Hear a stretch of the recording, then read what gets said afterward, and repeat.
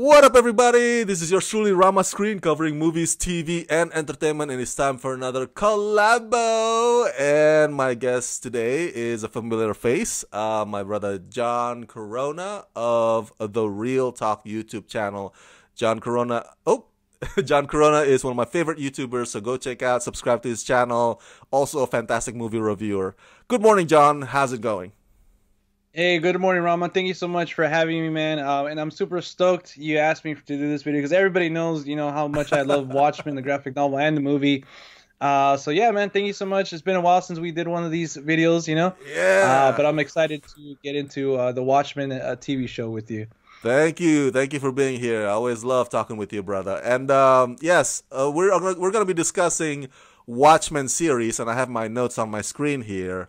For the folks at home, for those of you guys watching, Watchmen series is created by Damon Lindelof. It's based on, of course, Alan Moore's graphic novel that was previously adapted to a 2009 movie by Zack Snyder. Now, Watchmen series on HBO, it kind of pays homage to the graphic novel and the movie in terms of certain elements and the characters, but the show breaks new grounds. It tells a new story and about this Regina King, Oscar winner Regina King, playing Sister Knight, aka Angela Abar, a detective, in a world where the police have to wear masks now. And the bad guys is called Seventh Cavalry, and they wear their own mask, Rorschach masks. And we also get to see Adrian Veidt and Laurie, a couple of characters from the canon. So Yeah. I gotta let me start with this. As I was watching the first few episodes, because I did not grow up a big fan of Watchmen like you are.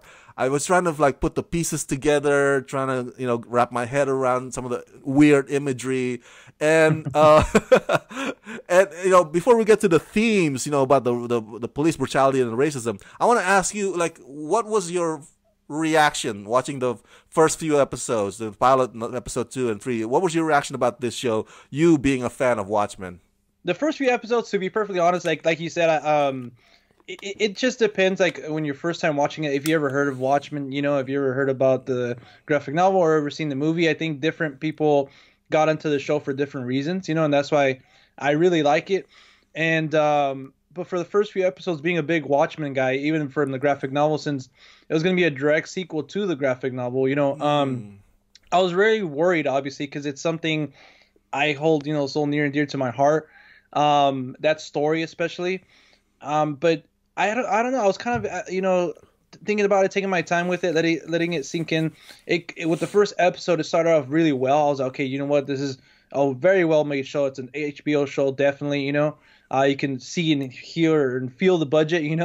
And the acting was fantastic, and also the score, by Trent Reznor and Atticus Ross. I was like, you know what? Yes. I think everything about the show, technically, I really liked it. The story, I really loved where it began. I was like, all right, cool. Let's see where it goes from here, Yeah. And episode by episode, week by week, it just kept getting me pulled into that world.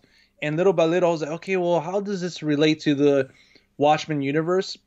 It takes place in the same world and everything like that. But I was like, well, do I want to see a lot of, familiar characters or just, something new? And I really love what they did and kind of, bringing in someone from canon here and there. You're not just kind of making a direct sequel. Yeah. Just being new characters and dealing, especially with Angela Abar, with her character. Yeah. Yeah. Just week by week, episode by episode, just kept me coming back for more and more and more, and just up to the point where I'm just like, you know what, this is kind of lives up to everything I feel like Watchmen was. Yeah. Just note for the viewers. If there's some internet connection or some skipping of the images here, we apologize. That's beyond our control. I think the connection today is really kind of messing with us. But thank you for being patient on that. Especially and also, since it rained and all that stuff. Exactly. Plus, it's raining, and we're gonna be discussing spoilers. There will be spoilers in this video. So just a heads up. This video is mostly for those of you who've already or who have seen Watchmen series thus far. But thank you for sharing that reaction to me, brother. And I think I'm on the same boat in that even though I'm not too familiar with Watchmen canon like you are, Yeah. I love the atmosphere. I love the look of the show. I love, like you said, the music. As far as production goes, man, they spare no expense. It's just such a well made high quality show overall in terms of the craftsmanship Definitely. of it. Yeah. And let's get right to it here. I got a few questions. I wanna because every week I watch an episode, I get confused and I'm like, I wish I had John Corona with me Yeah. because John Corona is my encyclopedia to everything Watchmen. Okay, so of course, some of the spoilers here. So the way that Damon Lindelof, the creator of Lost and The Leftover, Yeah. he's always weird, man. You've seen Lost, you've seen Leftover. There's always weird stuff going on there as well. Yeah. And of course, Watchmen novel itself is already weird. So I want to ask your opinion about how he incorporates. Not we're gonna get to Adrian and Laurie, but how he incorporates some of the events in Watchmen. Like there's an episode, filler episode on the Looking Glass. I think it's episode. I want to say episode 4, maybe episode 4. Yeah. So episode 4 on the Looking Glass, and then he incorporates the squid, the New York City squid, right? And then Yeah. there's also an episode where he incorporates an element from the book just to kind of tease us, like, hey, or kind of trying to make a connection to the book. But it's not that squid or whatever that element is. It doesn't take over the entire story. It's just like, here you go, guys. Just to show you Yeah. that to kind of give you a tease of like, oh, there is a connection to the Alan Moore. Well, what are your thoughts about that? Did you like how the squid looks? Well, yeah, I mean, that was a very kind of like surprising episode too. I love that episode, the kind of like origin story to Looking Glass. Yeah. But yeah, I didn't think, they were going to go full on. They gave us a little tease in the beginning with the raining squid, I was like, all right, so this is kind of, I believe Adrian's plan to kind of just, okay, hey, the squid is there. It's out there. It can, come at any time, that's why it just rains squid apparently. And in that episode where they kind of just explain his story in that, kind of funhouse, and then just something happens and the way it pulls out and just, Yeah. I thought it was beautifully shot. And then, I mean, it looks comic book accurate, it Yeah. looks like straight from the book. And I love that event, we get to see it kind of play out a little bit more in other places and how it affected other people, in the book and the movie. We got a hint of that, and also how it affected our main characters, but we never really seen how it affected like just normal people, and how devastating it really was. And then that scene was really horrific, kind of he just comes out and almost everybody's dead, Yeah. I believe they said everybody who was outside, since he was inside, he got to survive. Oh. So that was kind of interesting. Wait. So how did they die again? I guess just because of they said something about like I'm not sure if it was like psychic blast or something like that. Oh. Kind of just like it I guess it landed, and when it did, it kind of just put out this like psychic blast. It kind of blasted audio or yeah. Okay. So that was really interesting. Oh, so because he's inside the mirror house, he's protected from that. Yeah, he was. I believe they said that like everybody who was inside at the moment that happened like survived, and everybody who was outside, I see. And especially like a city like Manhattan or all the bigger cities where he, send the blast from. I think like Los Angeles, it's always a busy city, so it's gonna get a lot of people. A lot of people are outside, So which makes me wonder, like, how come the HBO show can pull it off, but Zack Snyder had to change the ending instead of the squid? Like why can't you like? When I saw that on the Watchmen show, I was like, I didn't think of it as cheesy or like, it's like, oh, that's how it is in the graphic novel. Why did Zack Snyder change it again? I think in my personal opinion too, the way he incorporated Dr. Manhattan in him actually eventually being responsible, not directly, but indirectly responsible for what happens, I think it makes a little bit more sense for Manhattan's character and also Adrian's to kind of use his Manhattan's character for that, Okay. That's just me, because in the graphic novel it was kind of just like a random squid, like you never really understood why, Exactly. It was like an alien invasion kind of thing going on, but I thought it made more sense for Manhattan to do it, and it's kind of weird too because everybody was like, oh, the movie's almost page by page accurate to the graphic novel. Of course. But then he did take some liberties, and obviously the ending being the biggest one. But I just liked how that kind of what that meant to certain characters, Yeah. in the movie. But I think, that's why when you adapt something to a movie, you try to find it, more, okay, cool. Like, what can we change to make it more, fit the overall, story. And I guess that's what he decided to do, but it's kind of risky for Watchmen for HBO to greenlit this show about that graphic novel and just kind of put that in there. But that's one of the things I love, that it's kind of making people revisit the graphic novel and then the movie as well. If they're interested in that, it brings more awareness, which I really love. I have so many questions. I don't want this to feel like an interview, but it's starting to feel like it because you're fine. I'm talking about it too, and I love talking about Watchmen. So, but I'll share my thoughts too, so it'll feel like a conversation more. But let me ask you about okay, so let's talk about the alter egos, the other alter egos, before we get to dive deep into Angela Abar and Sister Knight, her character. So let's see here. What's on my list? Let me see here. Okay, so what are your thoughts about Looking Glass, Red Scare, Pirate Jenny? Oh my God, these characters are so. Because to me, Red Scare is Red Scare cracks me up. The guy is always like angry all the time. Pirate Jenny, we don't know much about Pirate Jenny. Looking Glass, we have an episode dedicated to him, and he's a very integral part of the storyline and overall. And then there's that character also, the Loop Man, the one that like runs. He just moves himself up.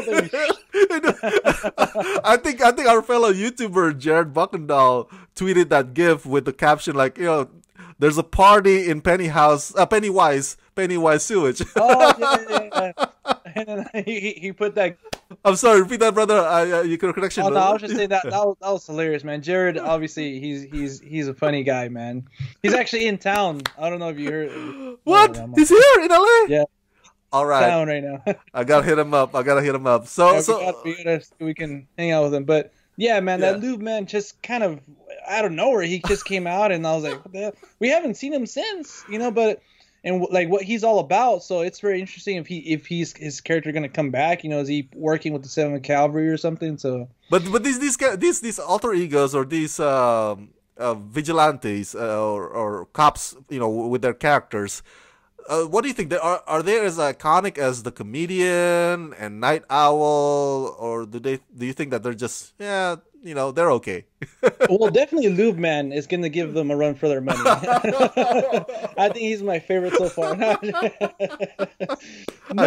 Agreed. That's a very interesting question. To be perfectly honest, I mean, you know how I love the story and the characters and stuff like that, so it's going to be very hard. Sister Knight is definitely up there, though. I think she's a wonderful character. Looking Glass is pretty cool, too. Looking Glass is kind of filling in the void of like Rorschach because he has a mask kind of like him, You're right. Not necessarily living up to him, but it is another masked character, and so that was pretty cool. And he's very idealistic, like Rorschach. Yeah, exactly. And that's the thing too with all the other people like Red Scare and even Pirate Jenny. I feel like they're very like. If that Watchmen universe continued, eventually those people would come up. Like I feel like they're very Watchmen inspired, kind of like the other Minutemen as well. Like they're like Hooded Justice, like that's something right. like that. Like they're very on the same level, like the name, something like Sister Knight and those have been my favorites, and she's like right up there, I get you. Well, since you brought that up, Hooded Justice, his origin story got revamped to fit with the themes of this show. A lot of people, at least what I saw on the web and YouTube, are feeling divided about that. And I guess we can just straight tie in with the themes of this show, racism and police brutality. Some YouTubers that I watch feel like, what is this agenda show? They call it agenda show. Like SJW. Like why do they have to go this way? And I tweeted, and I think you saw my tweet. Like it's okay. Like Damon Lindelof is making this his own. just like Alan Moore is, when he came up with the graphic novel, he dealt with Vietnam War and whatever stuff, Nixon and whatever stuff that was going on in his era. So Damon Lindelof's like, you know what, we're gonna deal with the stuff that's going on in our era. So the way the Hooded Justice got revamped to fit the storyline, I didn't mind it at all. They connected with the lineage of Sister Knight. The whole thing with the grandfather and the responsibility to be a cop. And so, what are your thoughts about all that heavy stuff? Yeah, no, definitely. There was a few hints. Especially the one that I got early on was I think in the the second episode when you see I'm forgetting Will Reeves, there you go. Yeah, when you see him, obviously that he's responsible for the police chief. For the police chief, and also he had a like a knot around him, That's right. And I was like, wait, that immediately reminded me of like Hooded Justice, but they're not gonna tackle that. It's like, it's just kind of a coincidence, kind of maybe an homage. But then that episode got revealed and it started with Hooded Justice. I was like, you know what? They might do it, And to be perfectly honest, in the graphic novel, he was kind of just like a strong man. They never really revealed who he was. There was always like a hint, but it never like, oh, hey, this is officially, Hooded Justice, because it was always about the other Watchmen and the other Minutemen.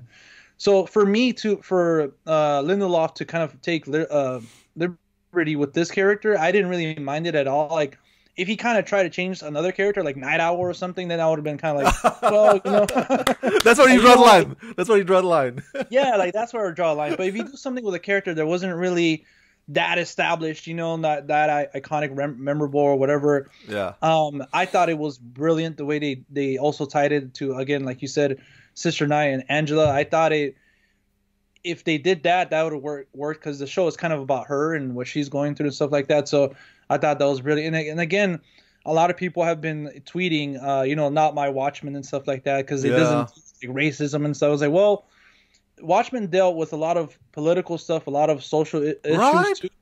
But so that's why, like you said, Lindelof is adapting it for a show of now. And he's taking the same themes that Alan Moore did. Like you said, it's dealing with stuff that we're dealing with today, Yeah. And if you do a Watchmen now, think about why Adrian Veidt did what he did back then. We were on the brink of war, right? Mm-hmm. So he tried to save that. So now we're kind of on the brink of, another like maybe civil war, not on the brink. It's not, that bad. Hopefully it doesn't get to that point. Exactly.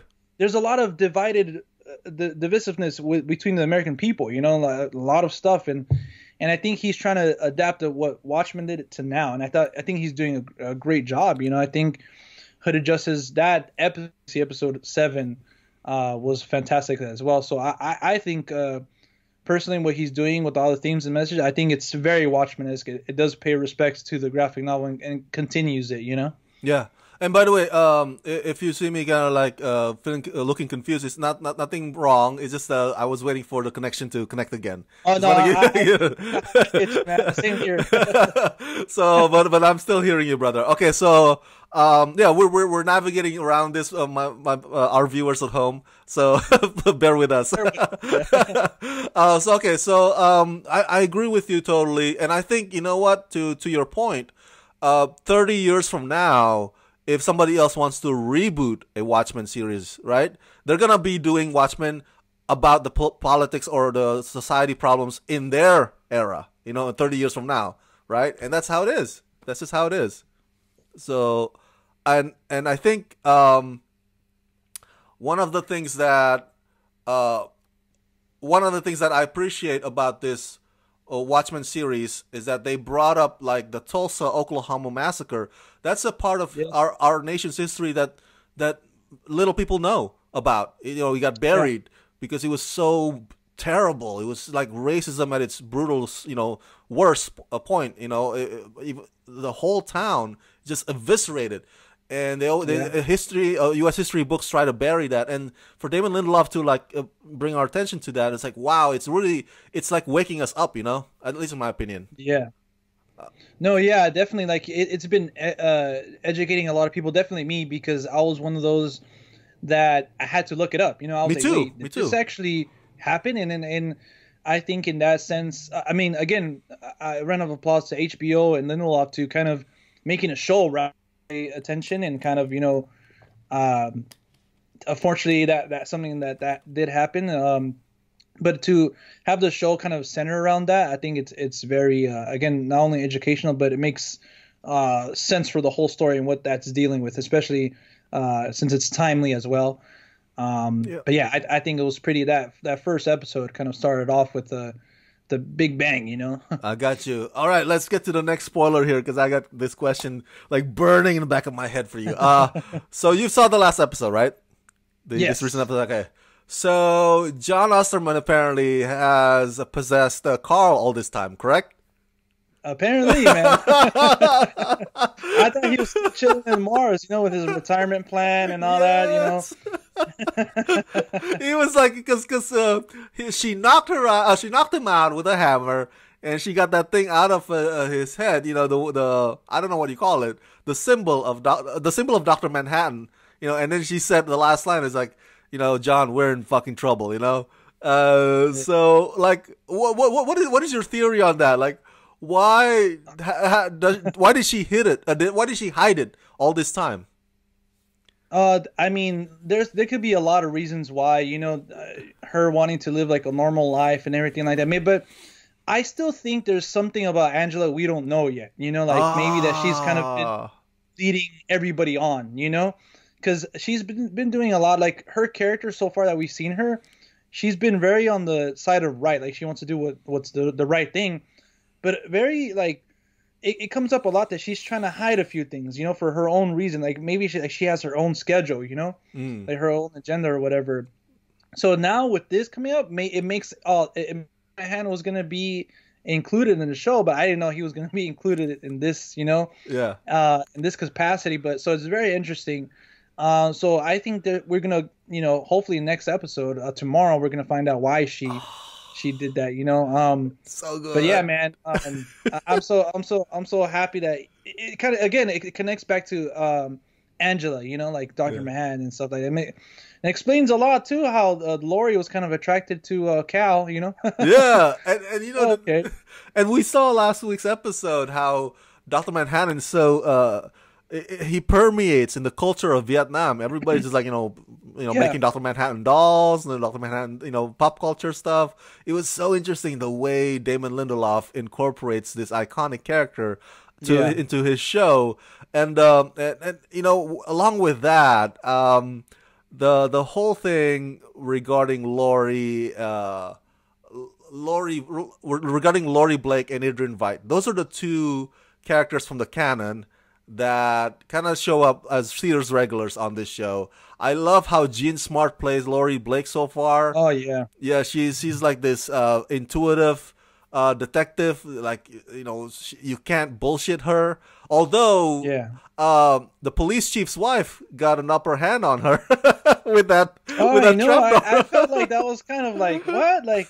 Once she went like this and it didn't work, she should have like got up or something, like, Yeah, because she was just there like waiting for it. I'm like, well, come on, Lori, like you're in the Watchmen. Yeah, I agree with you because I said in my review, like, dude, the show sells Laurie Blake as this smart, intuitive, like you can't bullshit her kind of woman, but like really, like she couldn't see that coming a mile away, even after the trapdoor button got broken a little bit. Like it kind of bugs me a little bit, that part. But I want to get to you real quick, because about are we connecting? Okay.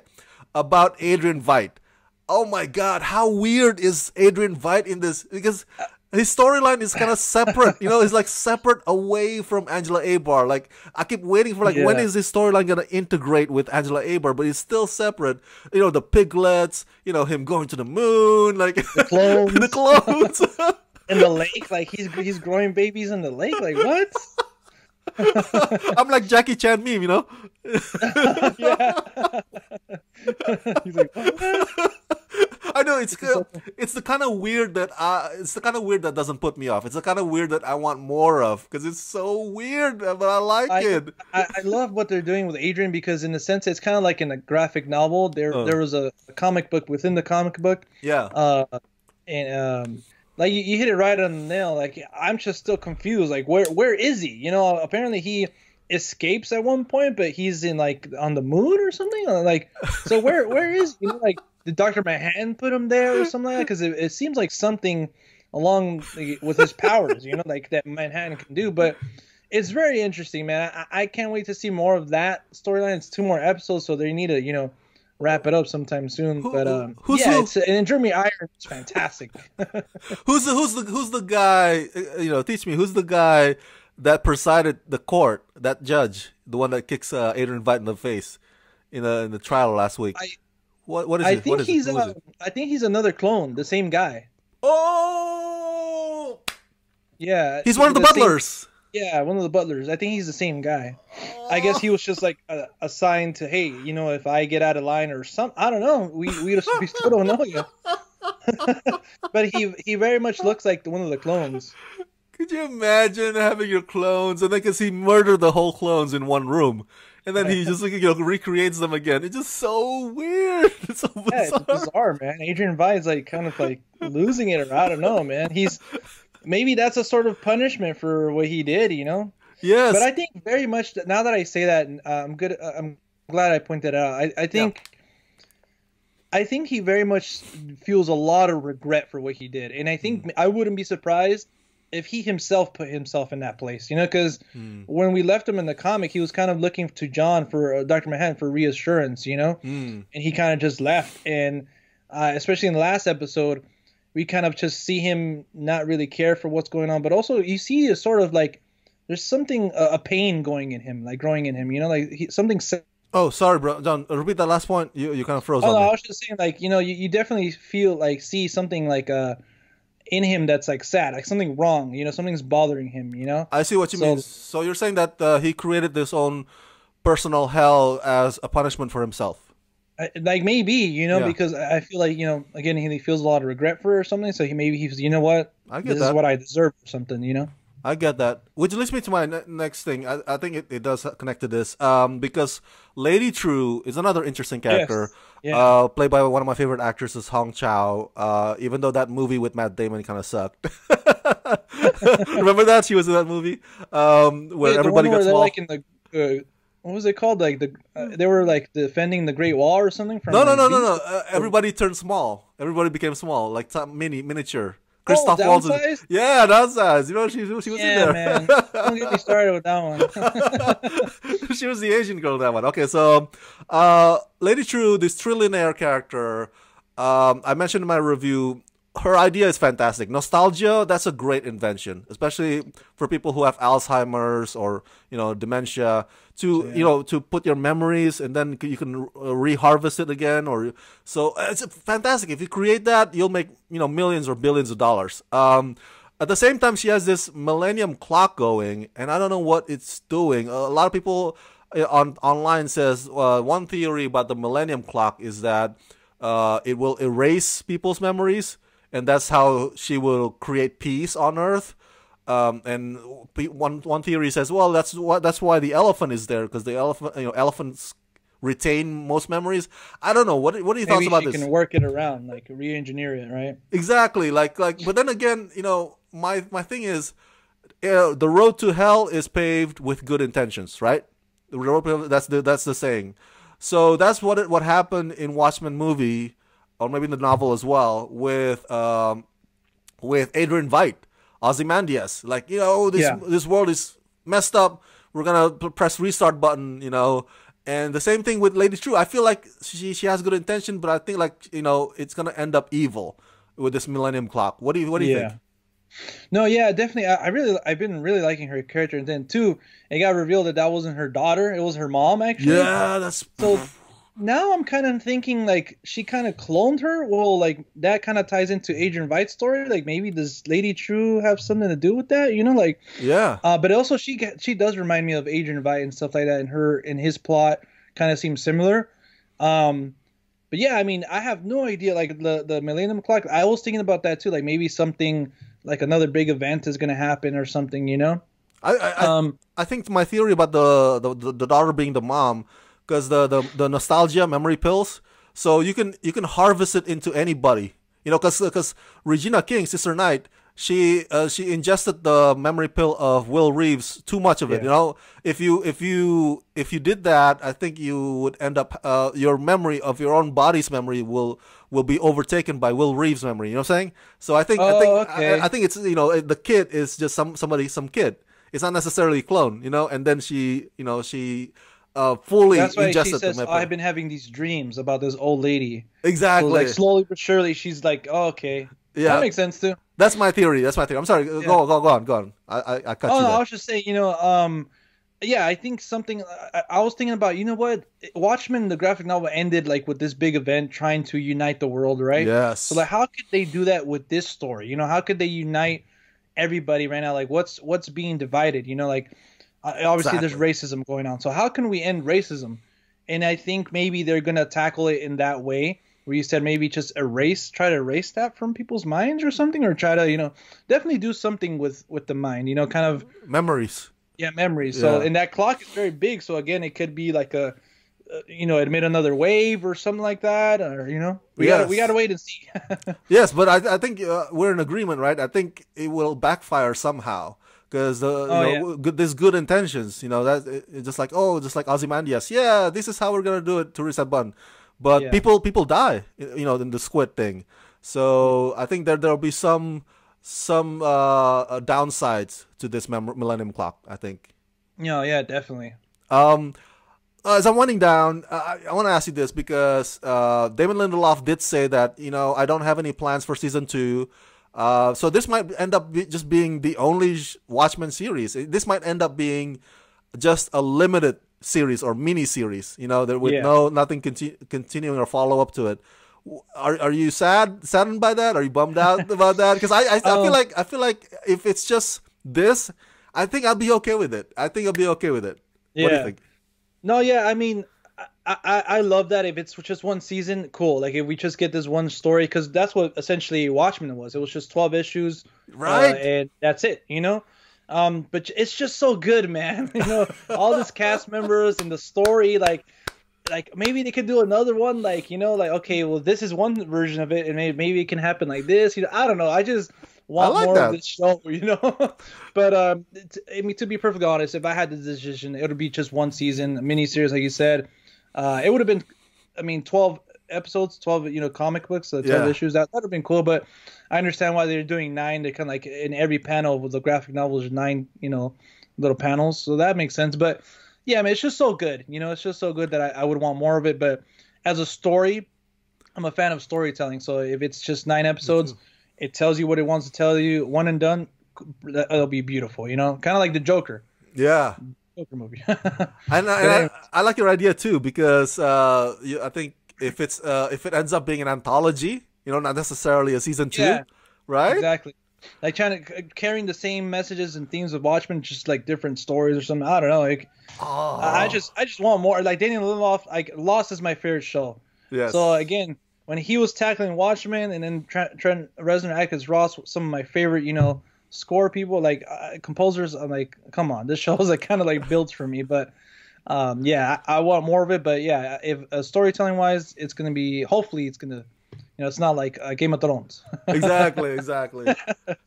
Well, John, our time is running out. Unfortunately, I love talking with you as always, especially about Watchmen, because you're Yeah. just like the guru when it comes to this. So, thank you so much for your time. By the way, viewers at home, both our viewers, John's and mine, watching Yes. this, go subscribe to the Real Talk YouTube channel. And also go watch our previous collabo video celebrating the 10th anniversary of Watchmen. You're gonna love that, man. John, do a plug-in. Where can people follow or subscribe to you, or on social media or whatever?